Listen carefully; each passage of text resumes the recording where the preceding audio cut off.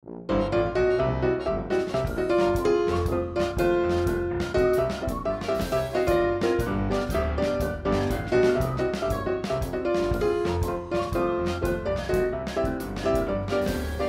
good morning my friends.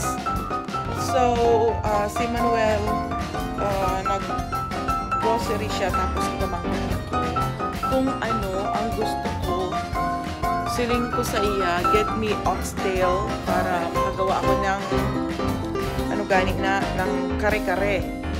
And then, siling ko makalkasang cheesecake na isa kagamay nga one layer, small layer. Ang ginbakal niya, nag-isa-isa. Ay, wala daw. Hindi ko magbati na wala. Gagmay. So, anyway, salamat man kayo nagpamakal siya. Okay. In fairness, nabili niya naman yung oxtail. Okay, oxtail. Tapos, bumili rin siya ng ranchera preparada. Ito yung gusto niya kasi in the morning i-grill or i-fry. Saka pwede na ito sa air fry. Prepared na yan. Gusto niya yung lasa niya. Saka ito, I think this is pork spare ribs already cooked. Gusto niya lutuin niya na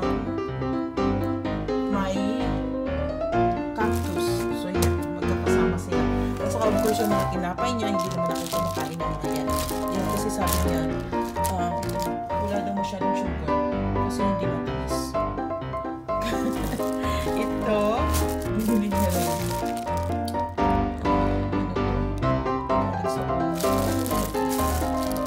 Beef meat.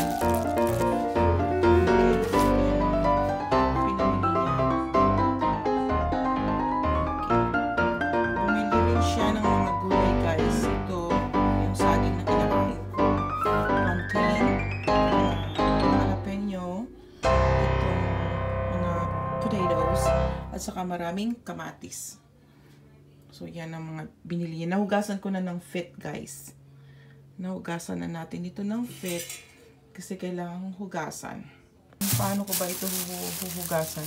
Siguro i-air blow ko siya ng hot air para hindi mabasa kasi baka maano ka agad pag nabasa. Gagamitin ko yung aking hair dryer na hindi ko naman ginagamit. Okay, so ready na yung pang crispy pata natin.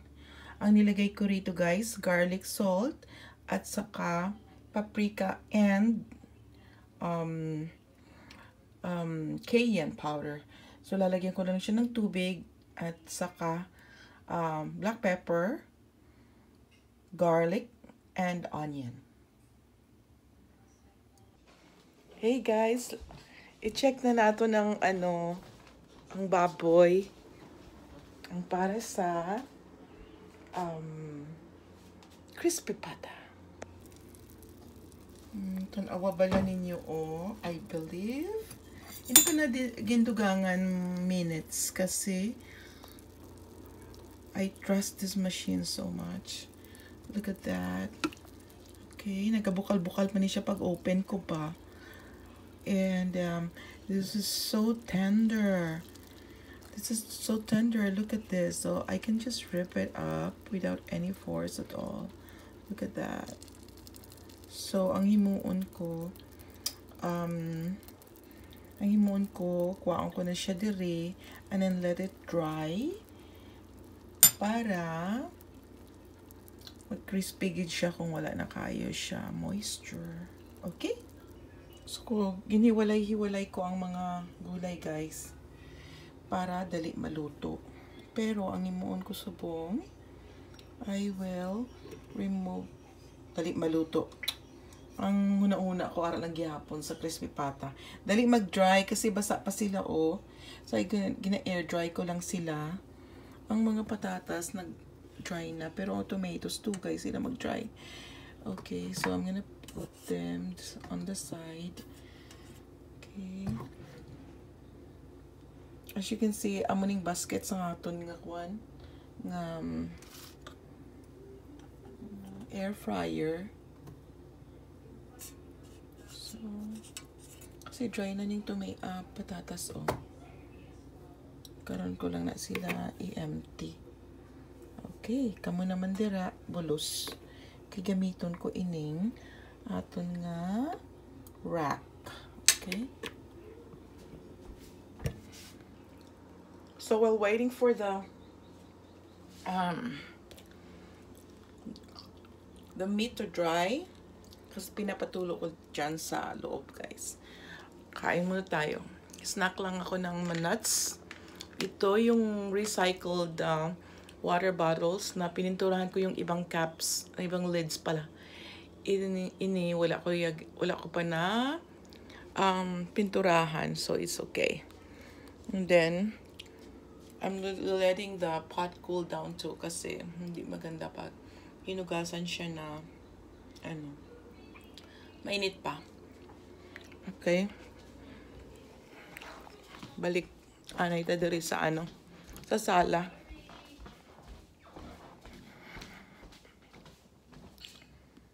Okay. Snack time. Hello guys. I decided nga imbes i-fry ko siya subong, maluto anay ko sang kare-kare para hindi ko na paghugasan ang pot. At the same time, karon mainit pa ang aton nga kwan. Crispy pata pag magkaon na. I like it that way. I like it hot and crispy. So, sa kare-kare, I have the oxtail. So, yun ang isusunod ko doon para ma-pressure cook. And then, I'm going to put bok choy. Ito, hinuhugasan ko na ang bok choy. And then, we have eggplant.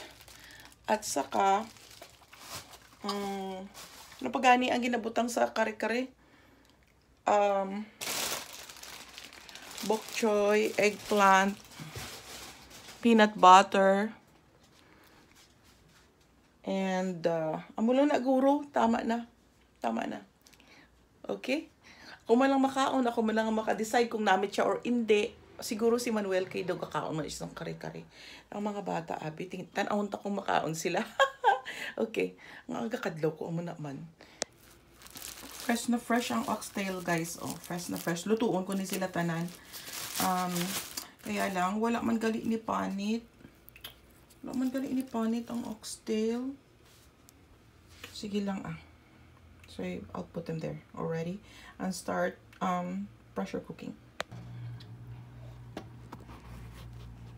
Hey guys, ready na ang aton na mga oxtail for pressure cooking. Ang ginbutang ko dire black pepper, paprika, also garlic salt, at saka beef broth powder. So yan lang guys. I will also put garlic later. Okay guys, nadumduman ko na ang isa pa ka ingredients ang aton nga kare-kare ari gali balatong. Those are the vegetables. Kag star ingredient kamayan shrimp paste. Another co-star ingredient creamy smooth peanut butter. Okay? So, wala na siguro kung nalipatan. Wala na. Amo na ni tanan. Okay? So, after I put all the vegetable, I just put on pressure cook. Pero, hindi ko kinlose ito, guys. Yung kanyang exhaust. Okay? Para hindi mag-build ng pressure sa loob. Grabe, clear kaayo, Okay, para hindi mag-build ng pressure sa loob. Para mabuksan ko kaagad mamaya. Hello guys, so this is our simple pastry for my dad's birthday. Okay, you know, I already told you there are like 3 slices of cheesecakes because he did not find the whole layer And so, this is what we're gonna use. Okay? Okay naman. Kinain niyo yung isa eh. Tatlo na sana yun. Okay lang naman. So, that's our dessert. Hey guys, my friends, luto na yung ating ginawang kare-kare. Okay? So, maganda na siya tingnan. Masarap din siya. Of course, so puro oxtail lang, walang balat. Wala rin siyang ano ba yun? Yung mga laman-laman. At saka wala rin tripe. Yun lang. Kasi mahirap, ngayon, lumabas kung kailan mo gusto. So, si Manuel lang lumabas kaya kung ano lang yung binili niya. Yun lang ang niluto natin. Okay? Pero, masaya na ako rito. Nalipay na ako dire. Hello my friends, hintay-hintay lang ng ating crispy pata kasi dinagdagan ko ng time guys. Ginhimo ko siya, pilagan ito instead of just 10 minutes, I made it like 15, okay? Kasi binuksan ko, hindi pa siya crispy. Pero naririnig ko yung mga putok-putok sa loob. So it's a good sign. Hey guys, my more desserts for Papang's birthday. See, the other ones are here. Little cakes.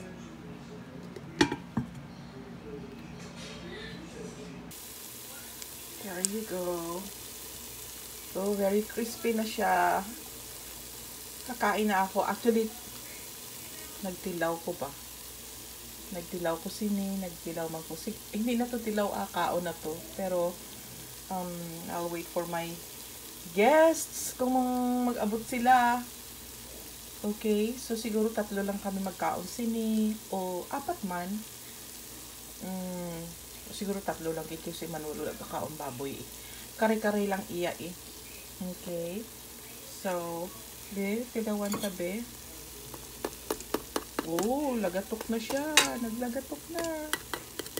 Naglagatok na. Dapat gali ang temperature is higher than 360. I made it 385. That's why nag-crispy siya agad. So, dapat 385 to 400 na siya. So, I'll continue with the rest of the time para mag-crispy siya maayo. Okay?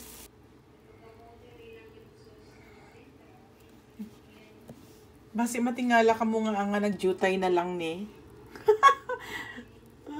Ay. Just guess.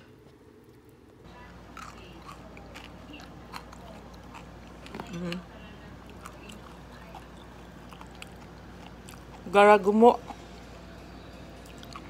Garagumo gid ba? So, pinameryenda ko siya guys. Kaya nagkaon naman ko. Naluto na siya. Kasi ragumo niya. May part rin na hindi kaayo bahala na. Basta crispy siya. Dapat gali mga 1 hour.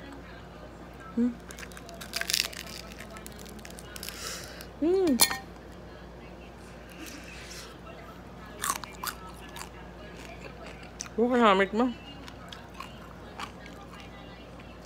Kanamit bisan wa ay sausawan.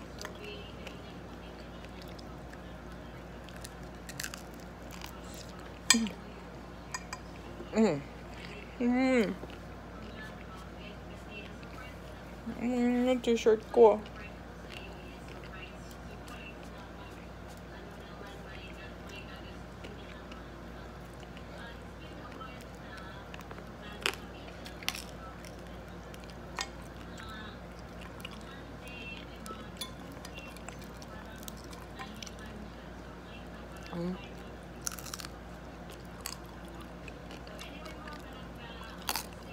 Amo na. Happy birthday, Papang. I love you. Kung diin ka man subong, miss ka namon.